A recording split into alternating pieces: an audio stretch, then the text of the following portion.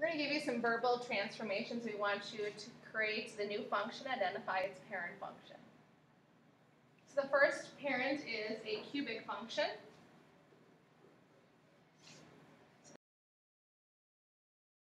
The function parent is y equals x cubed. The transformation is vertically shifted up 7.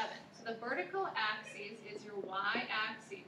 The y-axis is outside the function, so it's going to be outside the cubic. And we're going to be going up 7, so it's going to be a plus 7. So our new equation is y equals x cubed. Outside the function is going to be adding 7. The second example is an absolute value function.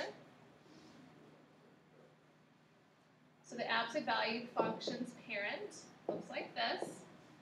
And there is 2 transformations. Let's do the first one, vertically shifted down 2. A vertical shift is your y-axis, and it's down 2. So you're going to be subtracting 2 from all of your y's. That's outside the function. So y equals the absolute value of x, and that's outside the absolute value, minus 2. The second transformation is a horizontal shift, left 4. This is your x-axis, and it is going to be inside the absolute value. And I always tell my students, think opposite about your x-axis, your horizontal axis.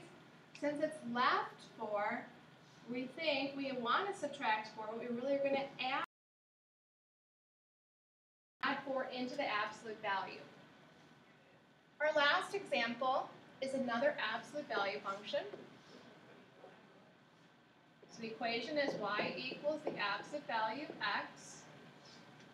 The first transformation is it's vertically shifted up 2. So your vertical axis is your y-axis, and it's up 2. So we're going to add 2 to our y's. In the equation, it's going to be outside the function. The vertical is always outside.